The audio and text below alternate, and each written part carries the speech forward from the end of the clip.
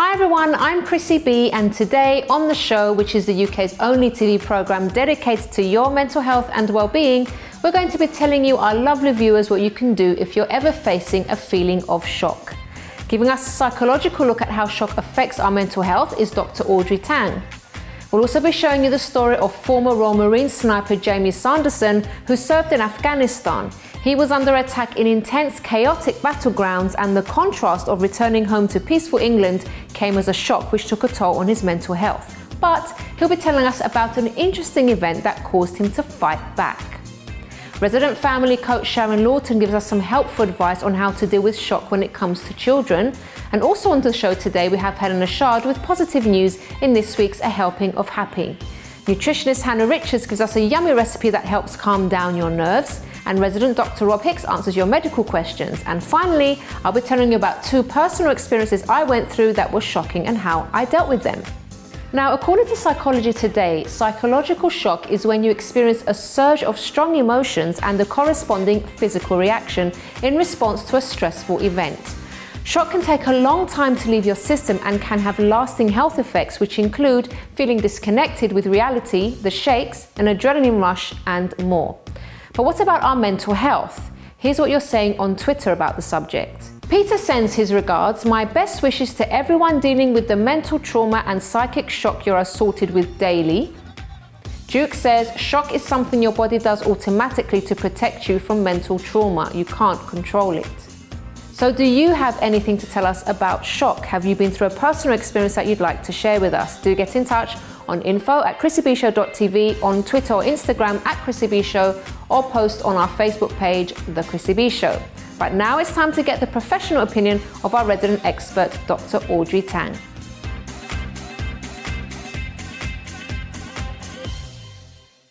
Welcome to the show, Audrey. Thanks for having me, Chrissy. So we're going to be speaking all about shock and how to deal with it. But first, let's take a look at this video. Now, this is the story of former Royal Marine sniper Jamie Sanderson, who served in Afghanistan, and he was under attack in intense battlegrounds.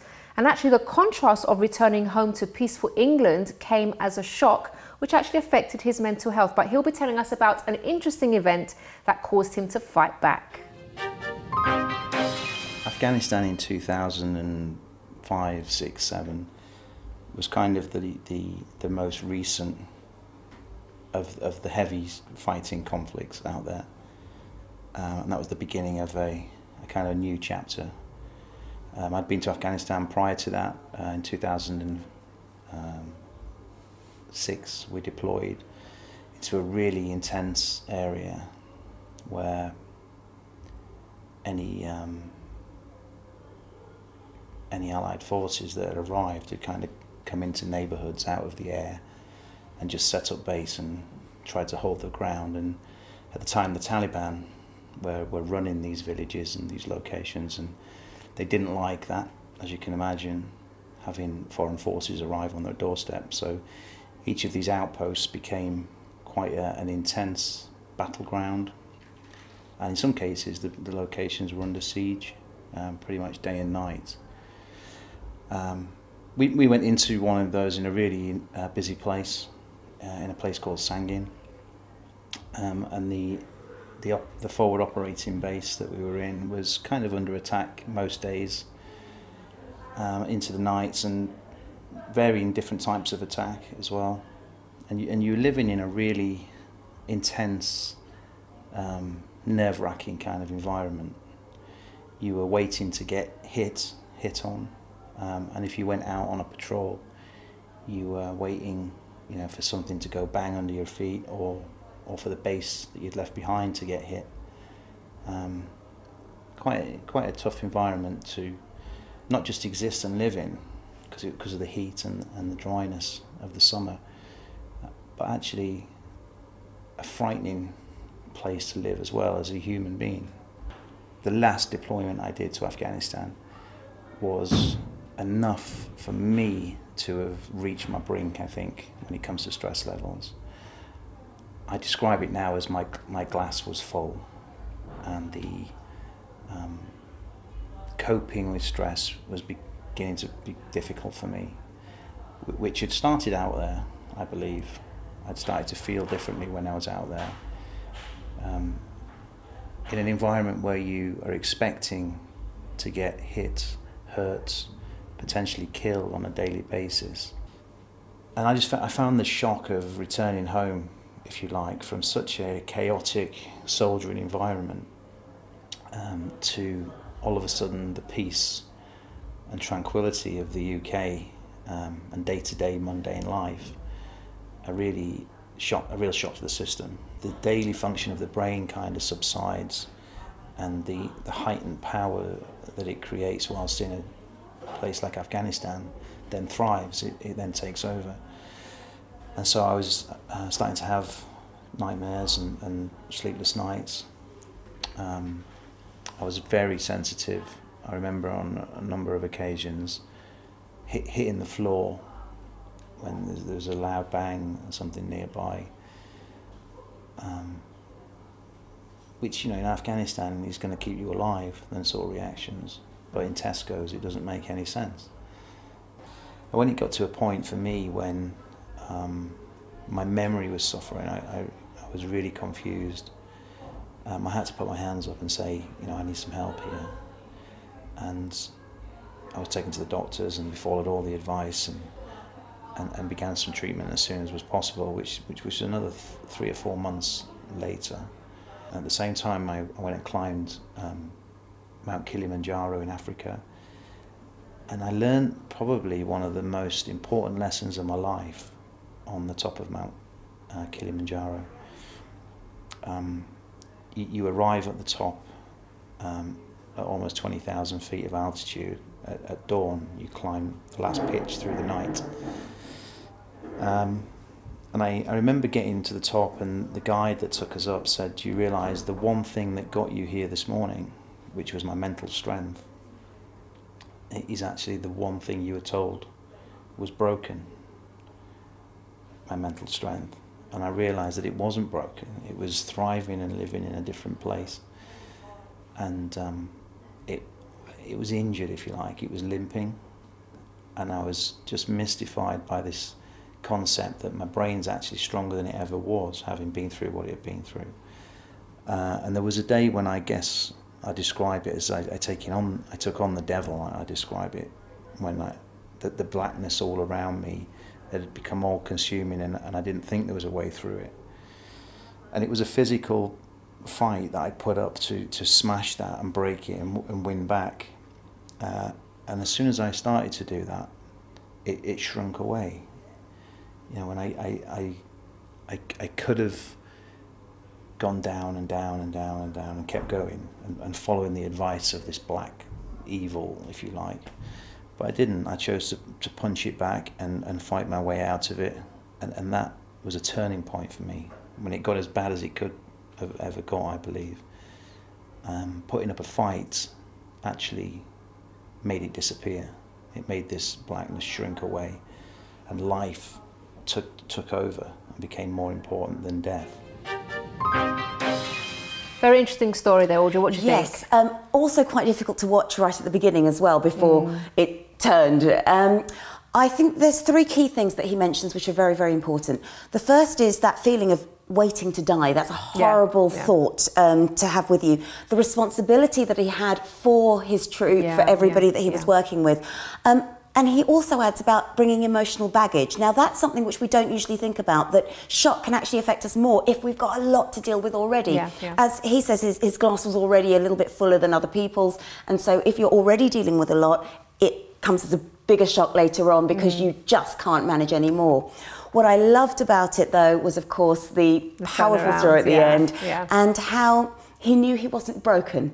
It was just that his mental health had been affected in some way, but what actually got him through his achievement was actually he was building up all the time he was over in Afghanistan. Amazing, wasn't it? Absolutely wonderful. So very inspirational. Brilliant. Okay, so tell us more about shock. Why does it, obviously we know why it happens, but how does it affect someone? Well, psychological shock is a little bit different to medical shock. In that medical shock, it's very life-threatening and the symptoms arrive very, very quickly. Psychological shock can be a bit of a slow burn, and you may not realise you're suffering from it until perhaps somebody else says to you, "I think you're behaving a little bit strangely."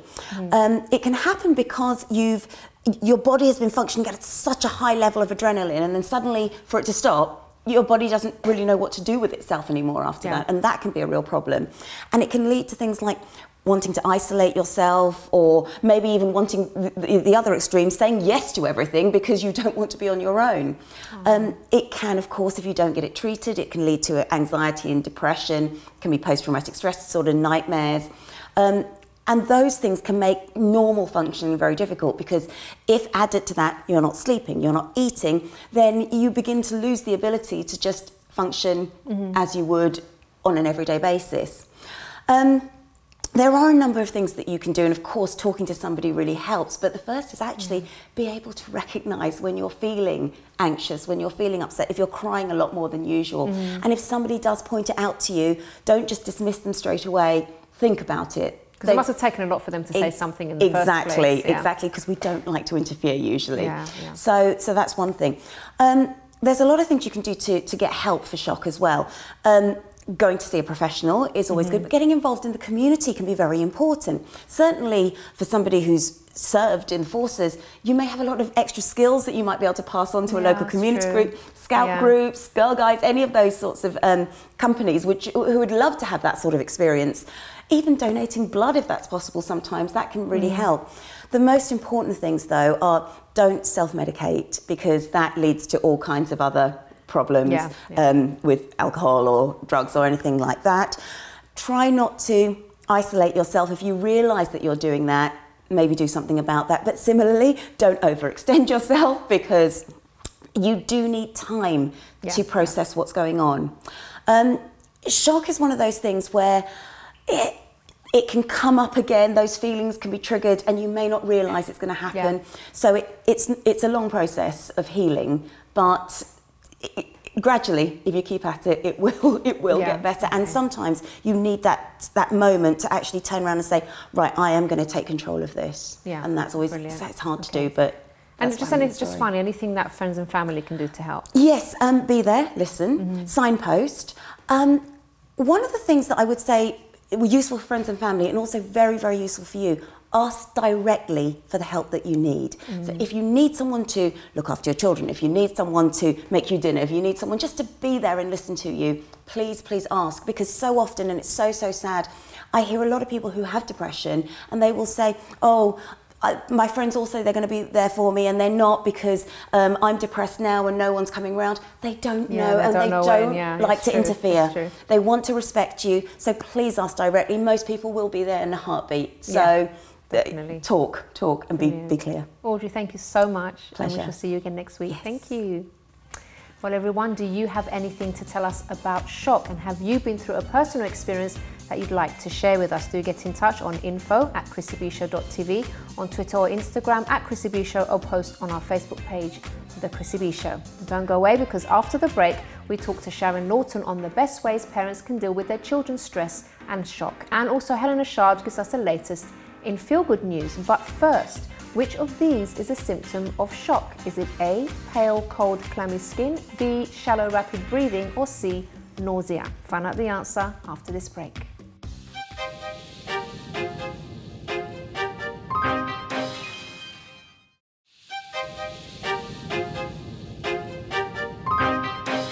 Welcome back to the Chrissy B Show, everyone, the program that loves to look after your mental health and well-being. So before the break, we asked you which of these is a symptom of shock. Is it A, pale, cold, clammy skin, B, shallow, rapid breathing, or C, nausea? The answer is actually all of them. Along with vomiting, dizziness, and lightheadedness, shock can cause an array of profound physical responses, most of which is linked to the sudden spike in adrenaline when faced with an unexpected situation. Well, now here to discuss with us about how to deal with shock in children is our resident guest, Sharon Lawton. Welcome to the show, Sharon. Hello, Chris. Lovely to have you back on. It's always a pleasure to come. So tell us, Sharon, do children and adults deal with shock differently, would you say?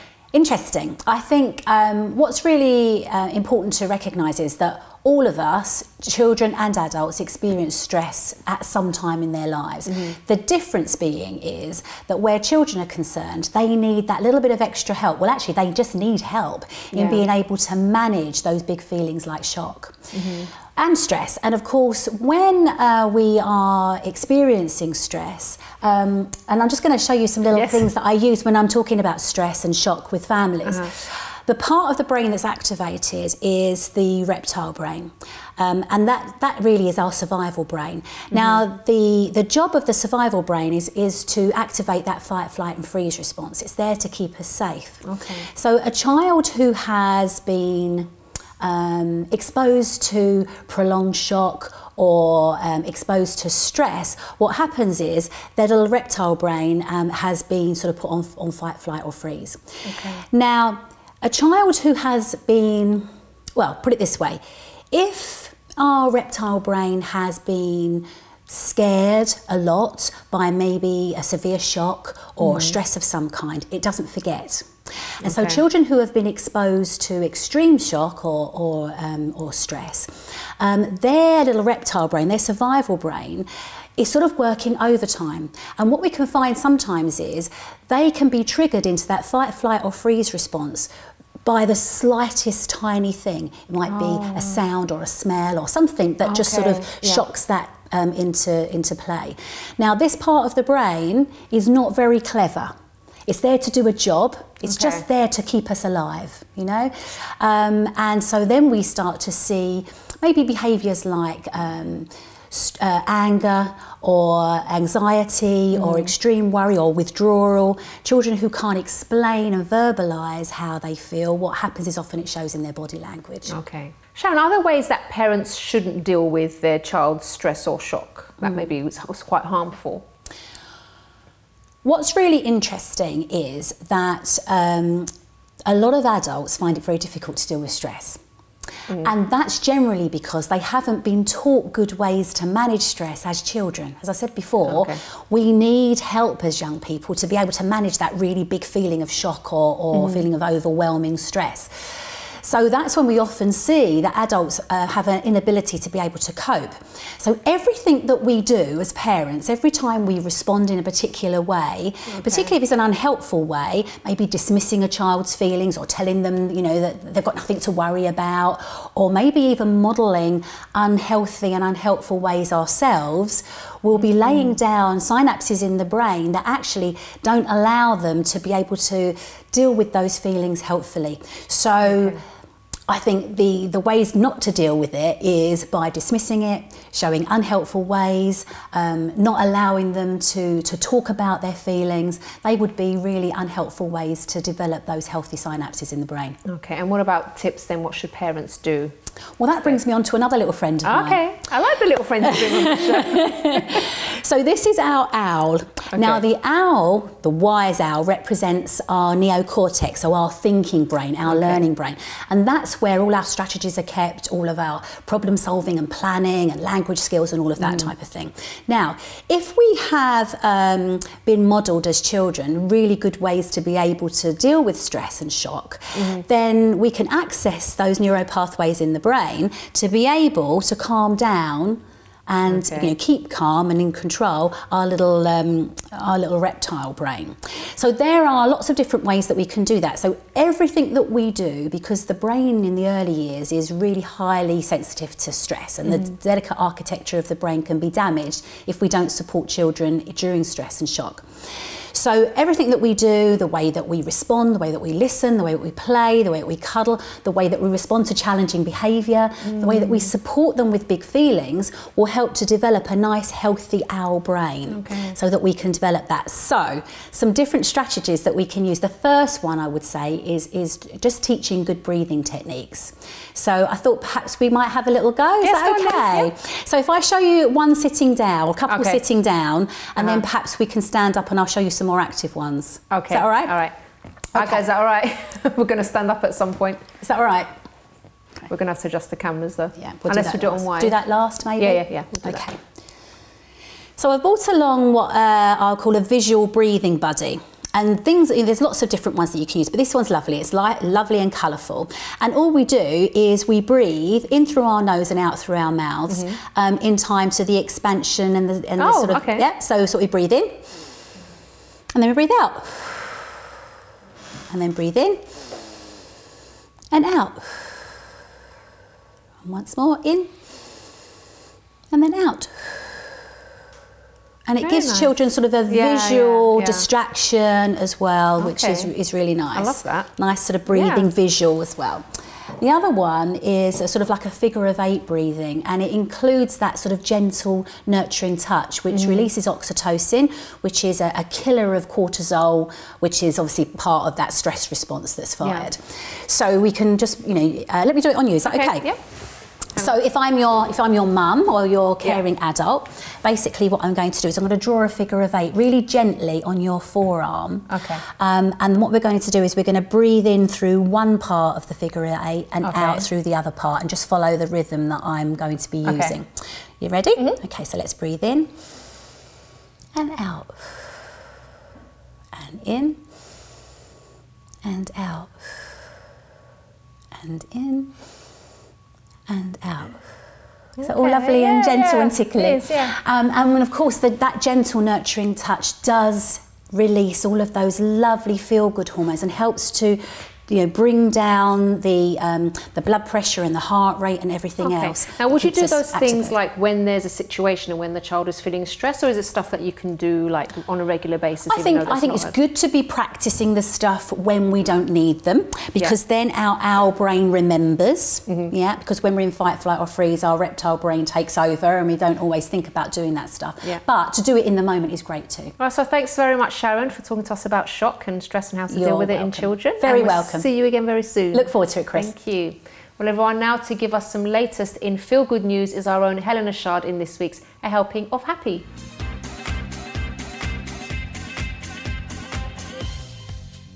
Welcome to the show, Helena. Thank you, Chrissy. All about shock today. I'm quite intrigued at what news you would have brought for us today. Lots of different. There's so many different things about shock, isn't there? Different variety of shocks. So starting, I just want to say congratulations to Prince Harry and Meghan on their magical wedding, because it was really special.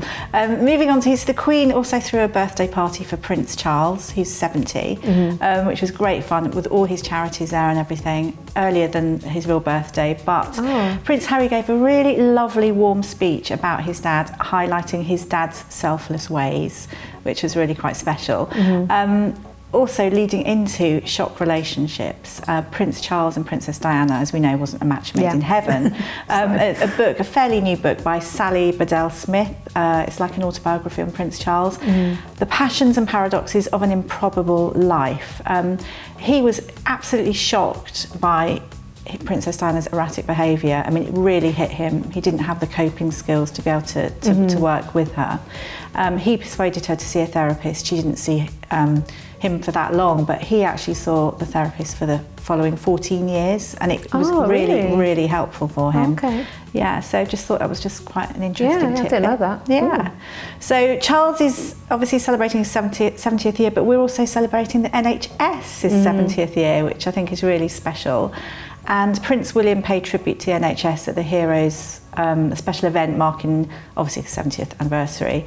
And it was a very sweet message. Perhaps the most wonderful thing about the NHS is its people. The skill and care and dedication they provide every day is truly inspirational.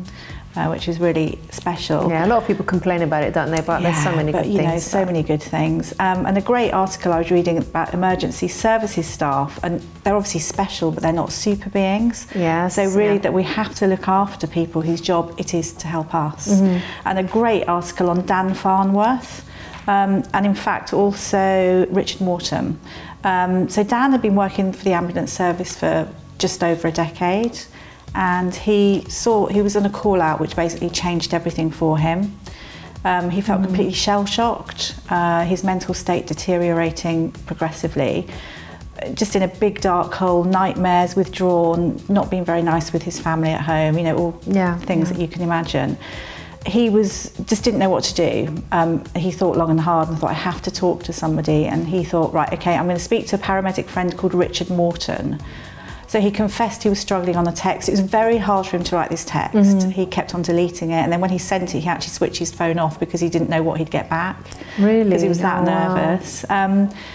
But when he looked at it, it was really lovely. It was telling him to get the kettle on and that he was going to come around for a chat. So it was really, they talked it through. Obviously, it ended up being PTSD, I think.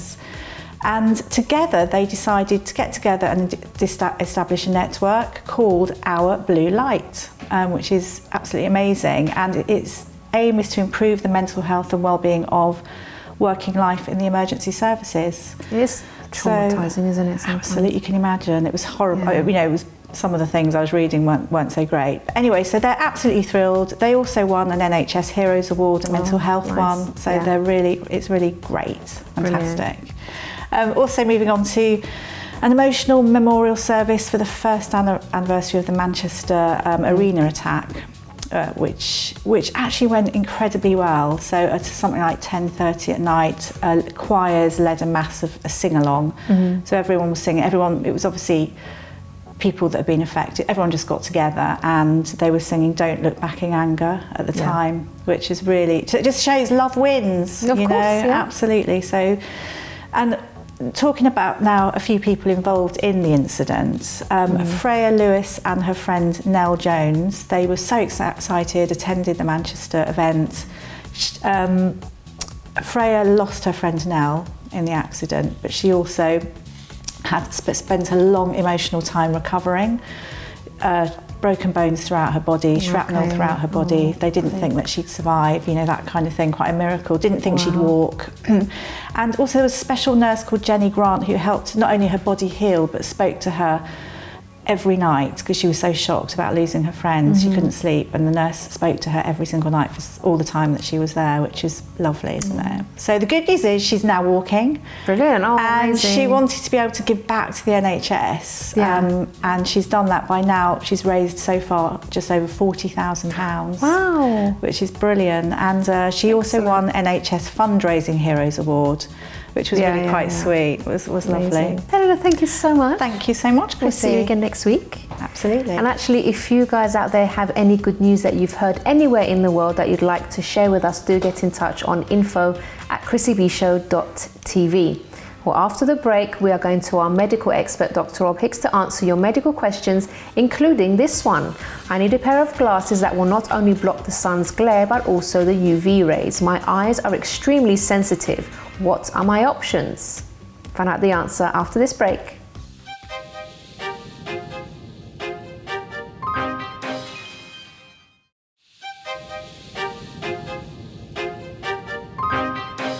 Welcome back to the Chrissy B Show, everyone, the show that loves to look after your mental health and well-being. So now it's time to head over to Dr. Rob Hicks to answer all of your medical questions.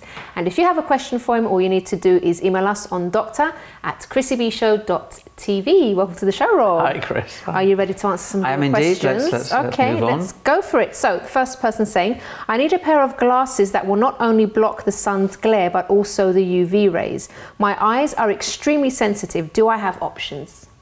Simple answer, yes. Nowadays, lots of options for somebody in that situation. So, you know, in your position, the best place to go and get the advice from is your optometrist, you know, the optician. Well, they'll advise you on the complete range of options for you. So, for example, if you normally wear glasses, nowadays it's very easy and straightforward to get sunglasses, but with prescription lenses in them. So that will protect your eyes from the glare, and it will also protect your eyes from the UV rays. The other thing is there are transition lenses, and these are the lenses that you may be familiar with, that are clear in sort of usual light, but when the sun comes out, they darken. So they contain a substance that actually, in response to sunlight, darken to protect your eyes. So you can speak to your optician, your optometrist about that as well. And you're very wise to raise this as an issue, because many people, you know, they know to protect their skin from UV rays from the sun, but they're not aware really that they have to protect their eyes as well, because it is possible to get cancer, you know, essentially malignant melanoma, that the dangerous form of cancer, in the backs of the eyes as well as on the skin. So yes, that's why we advise people not just to use sunscreen in sunny weather, but also to wear a wide brimmed hat or a peaked cap and sunglasses, you know, to protect the eyes. Yeah, so important. Next question, Rob. Is it normal for a woman to get pimples on her breasts? I'm a young woman and I sometimes get whiteheads around my nipples. What is the best way to treat this? Is it the same as facial acne? That's a really good question, isn't it? And I suspect that's a question that's been worrying this viewer. The simple answer to this is the best thing to do is get your doctor to check them first off to get a precise diagnosis, and then you'll be able to be advised on whether treatment is actually necessary. What it sounds like to me is something called Montgomery glands. Now, these are the glands that are normal. They appear on the part of the nipple called the areola. So that's the area around the nipple itself. Not on the breast, but on the dark, it has the same colour as the nipple, but it's the circular area around it. Now, these Montgomery glands, they produce a liquid, a white liquid, which can appear like whiteheads, just like acne can, on the face and other parts of the body. But it's normal, it's not harmful in any way, and what you'll probably find with these Montgomery glands is that the whiteness comes and goes and actually doesn't need any treatment. And what's important is do not try and pick them, because A, they don't need to be treated, and B, if you do pick them, you might cause scarring or put some infection in. Now, it is possible also to get acne there as well, but generally with acne, like facial acne, these spots will be red, inflamed and tender, if not painful. So if they're white, then it's most likely to be Montgomery glands. But as I said, get them checked by the doctor just to be on the sure side. Brilliant. Next question, Rob. I don't understand the whole sugar birth control pill thing. Is it bad to skip the sugar pill? I'm 24 and I've been on the pill for 2 years now, but I often skip the sugar pill because it just seems silly. Is there a real reason to take them? That's a really good question. I have no idea what this person's talking about. Well, with a contraceptive pill, many of the preparations, you have 3 weeks of what we call active pills. So those pills have the hormones in them. Yeah. And then the 4th week is essentially doesn't have the hormones in it. People call it, a placebo pill or a sugar pill. Yeah. Now, the reason behind this is simply for convenience and to help a woman not forget to take the pills. So you have your 21 days of the pills with the hormones in, and then you have a week free, really, of hormones, which is the sugar pills, and it's during that week that you'll get your period, or what is actually technically called a withdrawal bleed, when somebody's on oral contraception. So it's to try and help a woman from missing out on the active pills, the 20, the ones that actually have the hormones in. It is perfectly safe not to take those sugar pills in that week, provided you always remember to start taking the next pack of pills on the right day. So that's why you have those 7 days, and indeed why, if you don't want to, you don't have to take them. But most women do, just because it's simply convenient and it helps them remember to take a pill every day. Makes sense. But it's a really good question, that. And last question for today, Rob. My mother got a horrible headache and then began to have other strange symptoms. She's now in hospital and they suspect it's an aneurysm. What causes aneurysms and how can it be fixed? All right, this is a very, very serious situation. It's it's a medical emergency, this. I'm sorry to hear this has happened to your mum. I'm very glad to hear that she's in hospital, because essentially what it sounds like she's had is a brain hemorrhage, where the aneurysm is, if there's a weakness in one of the blood vessels, one of the arteries, it can stretch. That's like a balloon, essentially. So the blood pressure, the blood going through the artery, causes pressure on that weakened area, and it pushes it out like a balloon. And that's, that area is weakened to start with. Generally speaking, if there's an aneurysm present and it doesn't cause symptoms, or it doesn't cause symptoms, you don't know it's there. But when it ruptures, when it bursts, you get these symptoms. You get what's called a thunderclap headache. It's the worst headache people have ever experienced. It's like being hit on the head very, very viciously. They sometimes get symptoms like nausea and vomiting as well.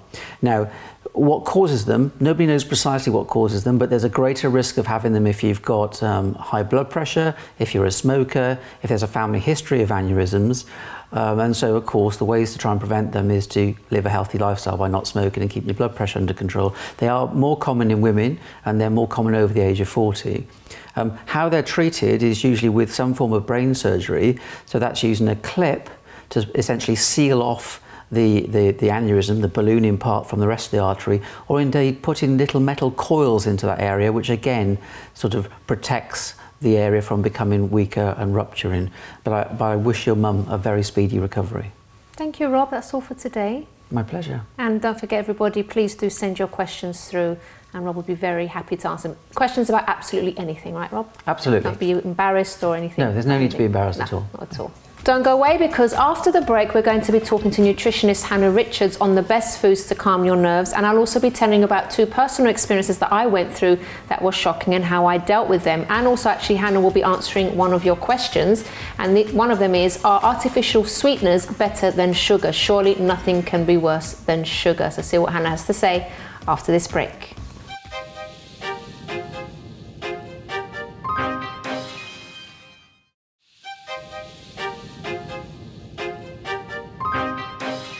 Welcome back to the Chrissy B Show, everyone, where today we've been talking all about shock. And now we have Hannah Richards to demonstrate a recipe that is calming to our nerves.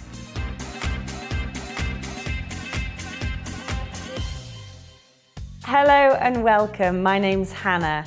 Today I'm going to be making something really yummy for a perfect time when you've had a bit of a shock, or you're slightly anxious, or something's gone a little bit wrong and you need something yummy to make yourself feel a little bit better. So there's one ingredient that I know that does that really well, and that's chocolate. And that's because chocolate has loads of magnesium in it. And often when we have had a shock or we've had something bad happen, our body depletes itself of magnesium.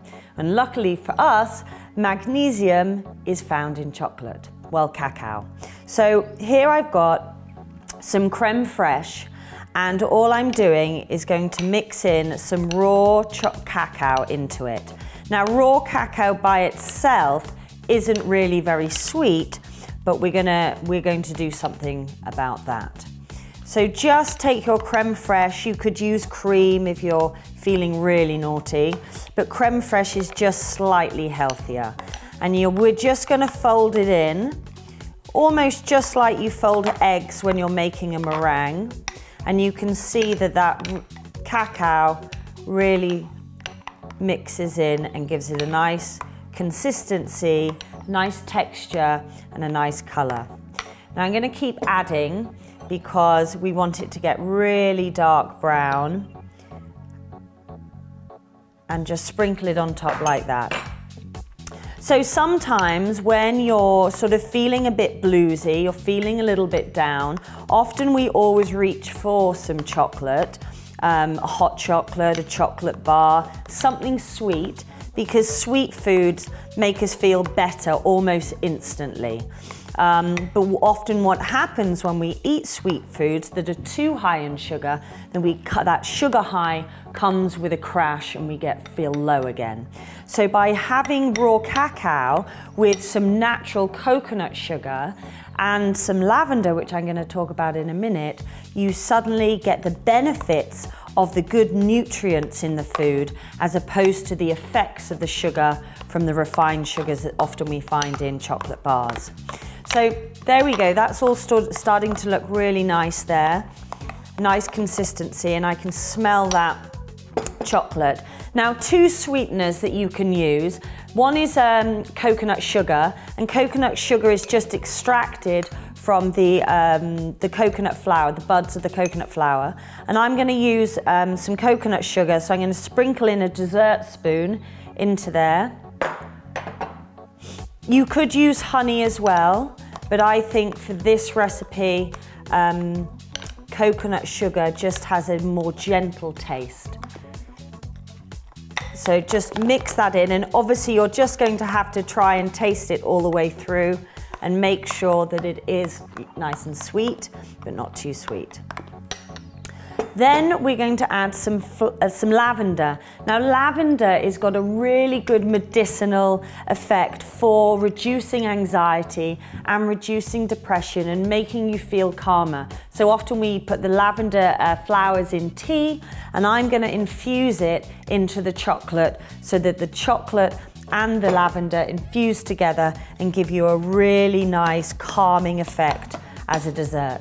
So all I've done is I've put some lavender flowers into some water, and all I'm going to do is pour that water that's now got that flavour of the lavender. Don't worry if the buds go into the creme fraiche, it'll just all add to the flavour.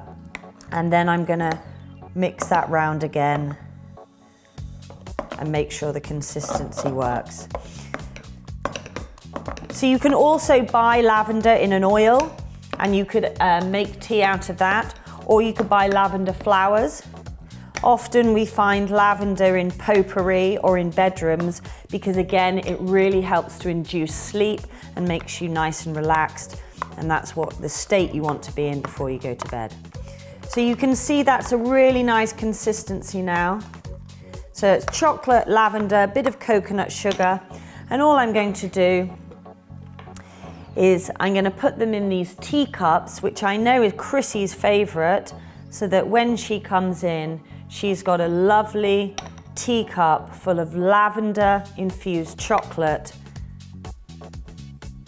to finish her night off with.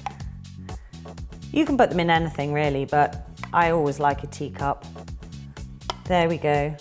And that's just 1 pot of creme fraiche and it's made enough for 2. Now what you can do is you could put these in the fridge and then they'd sort of set a little bit, or you can just eat them straight away.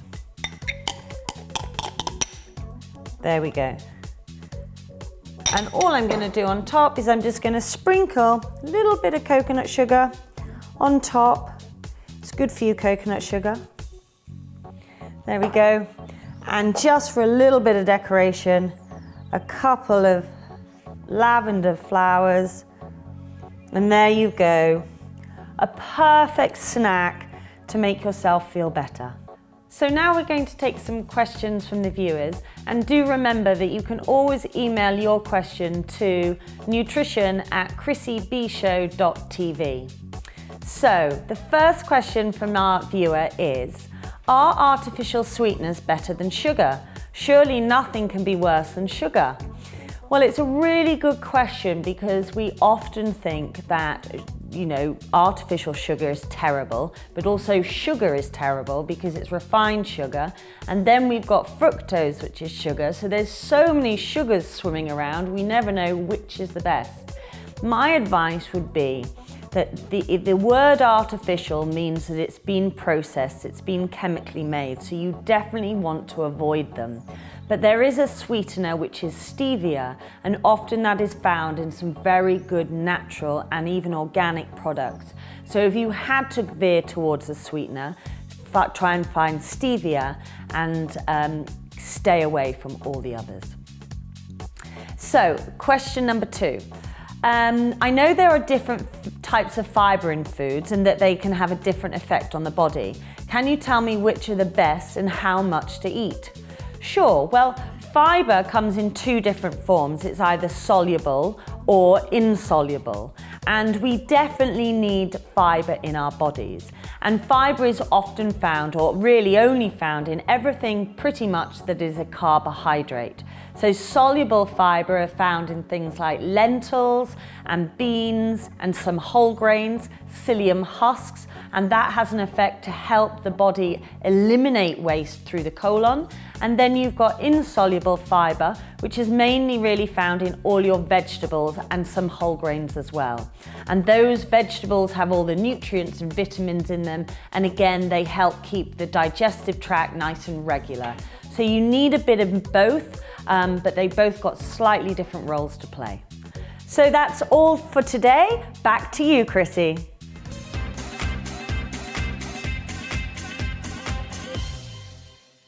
Thanks very much to Hannah there. So now it's time for me to share 2 of my personal experiences that I had with shocking situations. So the first one was where one night I was fast asleep in my bed and I heard a noise in the kitchen it just sounded like something falling. So I decided to get up and investigate and see, what had fallen down so I could just basically put it back.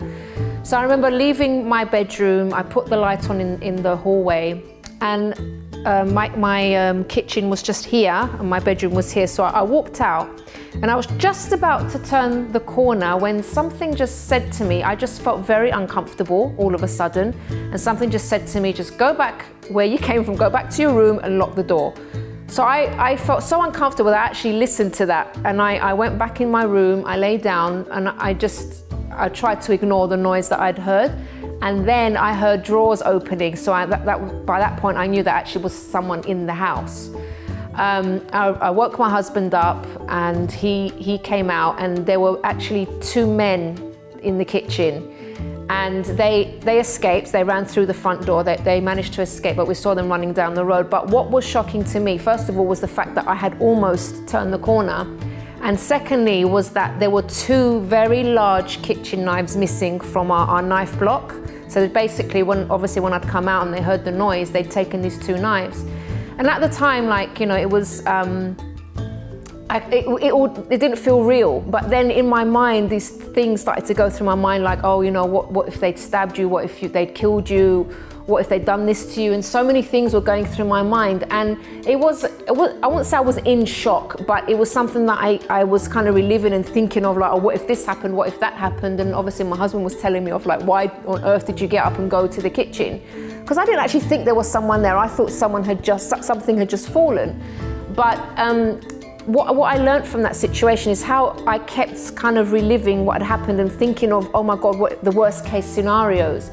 But what I then did was actually look at the other side of things, was like, okay, thank goodness that you didn't go around the corner. Thank goodness that you're okay and that you're safe. So I had to actually switch my mind not to think of the negative things, but think of the positive. And that's how I actually dealt with that situation, because I can see how a situation like that can actually get very bad and how it can play on your mental health. And obviously I know when people have break-ins, they did take a laptop, by the way, but I can see when people have break-ins, how much it can affect them psychologically, and, you know, think all these kind of thoughts that they have in their head. The second situation, I have spoken about this on the program before, but I just like to share it for the benefit of the new viewers, which is when I lost my father to cancer. And again, it's something that it was very unexpected when he was diagnosed, because no one in our family had ever had cancer. But the difficult part, as well as obviously him having cancer, was what I had to deal with at the hospital. So it was a hospital, wasn't in this country, where, you know, so many things were happening in that hospital, people dying all around, and it was awful to actually watch. And obviously, you know, when you're there's other patients around, you see a lot of things. But then it was also my own father's death as well, the way it happened, which was something that was, for me, shocking. And I found that for quite a while after that, you know, after he died and everything, instead of remembering him as he was and, you know, the funny person he was, I kept reliving his last moments and the other things that I'd seen in the hospital with other people. And I could see how it was trying to affect me. So again, as with the first situation, I had to bring my thoughts back to, well, actually now he's okay now, he's not suffering anymore, he's not going through that pain that he was in his last days and his last moments. And I had to force my mind to remember how things were, how good things were, how, you know, what he was like as a person. So I think when it comes to things like shock, obviously I'm not saying try and manage things on your own. If you are really struggling, then go to see a professional, speak to someone that can help you. But also I think it's important for us as well to do our part in trying to control the way our mind goes, because it can go off in all sorts of directions and it can keep reliving things that there's no point in reliving. For example, what was the point of me reliving the last moments of my father's death? What's the point? It's finished now, it's gone.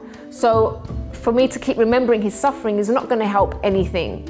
You know, it's not going to make any difference. So I think sometimes it's just a case of, you know, switching your mind, think of other things. Yes, the thoughts will come. Yes, you might struggle for a while, but if you keep kind of policing your mind to think of the positive things instead, it really does help. Well, those are my experiences, guys. And if you have an experience that you would like to share, please do get in touch with us on info@chrissybshow.tv. Bye-bye for now. Or anxiety or extreme worry or withdrawal, children who can't explain and verbalise how they feel, what happens is often it shows in their body language. Okay, right, yeah. Oh, sorry. I'm so sorry. I wasn't sure what to do. I thought you were going to go to the next one. I will when it comes to it. Okay. Sorry, Sharon. All right. Okay, sorry, guys. 1 second. Hi. My name's Rob. Dr. Rob. Send me a question.